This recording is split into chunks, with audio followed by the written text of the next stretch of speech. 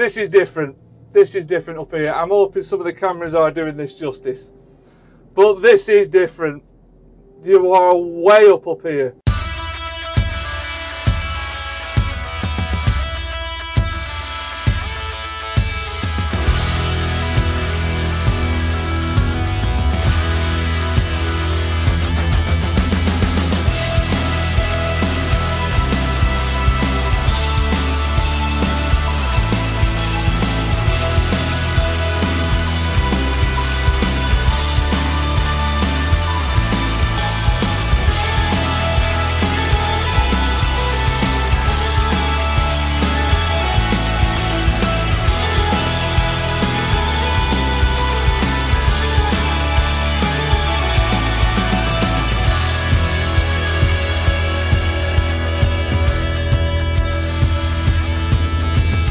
Right, ladies and gents, now time to try out this cargo T740 Telehandler from Fendt and Senneborgen. And, well, first thing, let's go up in the world, literally. So, we've got the foot pedal down here, big red button, and just give it a tap, and up we go. So we're up about, what are we? Probably about 18 inch above the diesel tank, that gap that we saw earlier in the walk round. So we'll start sort of conservatively in terms of the height and see, well, we'll see what it's like. So as we said before in the little walk round bit, this is a bit of a first impression piece. I have never had a go on one of these telehandlers before. This is, you could say, this is the first time I've seen one of these in the wild since it was originally launched, sort of back in 2019. So we'll see how we get on, particularly with this machine's party piece, which is this raising cab. But already you kind of feel like you're sort of literally, you're on top of the machine looking down on it, and I've not really got the cab that high yet. And the first time I saw this machine, I thought, what the hell is Fendt playing at?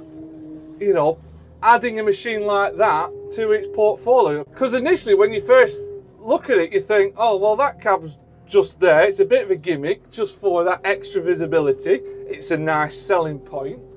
And, you know, why don't they just stick a camera on the end of the boom?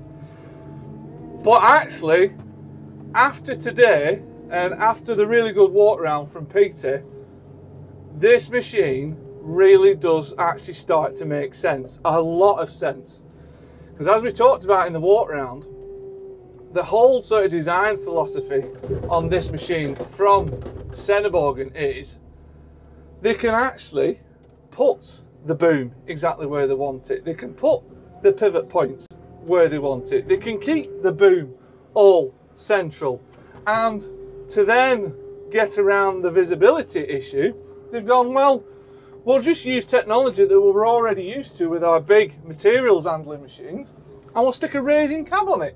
And it works. It does. It really does work. Now, this is not going to be everybody's cup of tea, this sort of type of telehandler. Definitely not.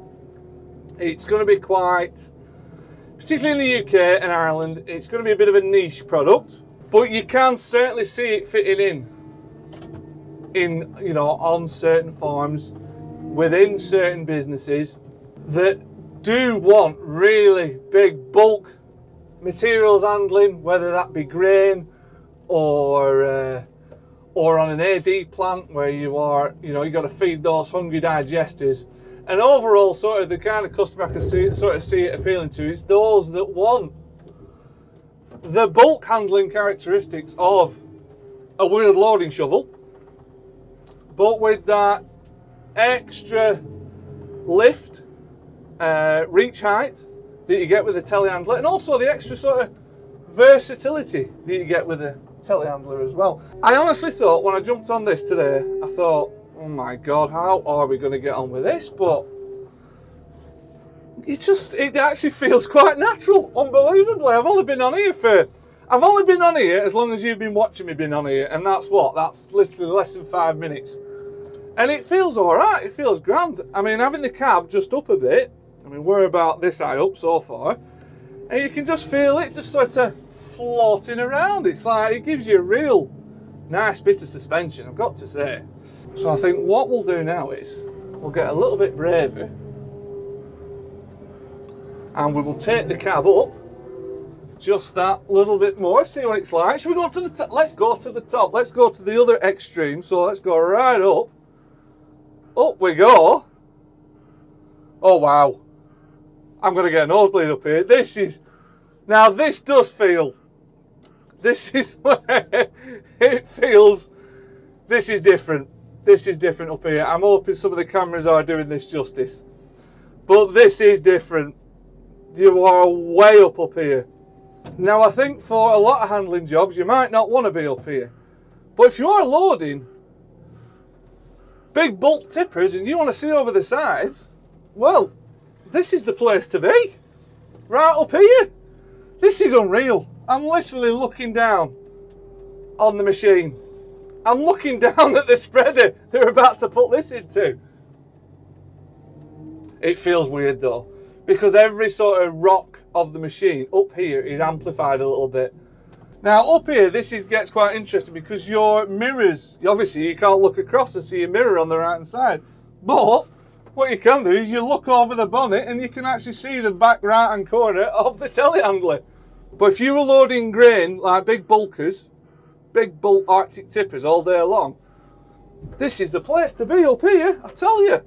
I think you could soon get the sensation that you might be falling over. Like I say, you feel every little bit of sort of undulation on the yard. I mean, this yard is spot on. It's absolutely flat as pancake.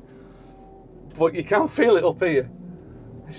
Yeah, I think what we'll do, and like when I dived into this mucky, then I felt the cab come down a bit, and that's a little bit unsettling, especially when you've never felt that before. But I think what we'll do is we'll go down a bit, so we'll just sit down a bit. In fact, we'll go somewhere in the middle, about there. But back to my original point, where I thought this wasn't going to be the most pleasant experience, is actually turned out to be. It's an eye-opener. I think that's the best way of describing it. It's an absolute eye-opener. But even at this height, I can just look down at that mirror and I can see down my right-hand side there. So actually, you know, I can see down there and then I can see my back corner over here. Anyway, I think that's enough on the old visibility chat. Let's talk about let's talk about the key bits that make a telehandler, the actual performance of it. Granted, this is it's a bit of a play today. We're not getting too serious today. We've just come along to try things out, see what it's like. But I've got to say, just from the outset, looking at this machine that's, you know, built by Senebogen, you can tell that them boys are used to building machines that have to take some hammer, that have to take some pain. There's some beef in this machine, some serious beef. I mean, you can just tell that by looking at the welds, looking at the pins, looking at the bushes. And it looks like it could handle a lot in terms of workload. I mean, on these waste plant sites, they're working them damn near 24/7, 3 8-hour shifts. So they've got to be able to take that pain